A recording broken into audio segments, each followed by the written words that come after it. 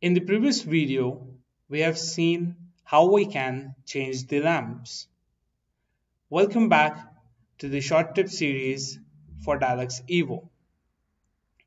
What if I have changed the lamp, but the colorimetric data, the lumen output is not according to the standard?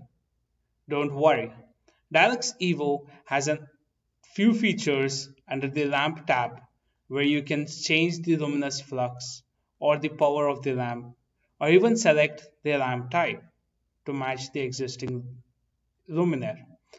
Also, you can go a step ahead and change how the luminaire performs or what is the color appearance.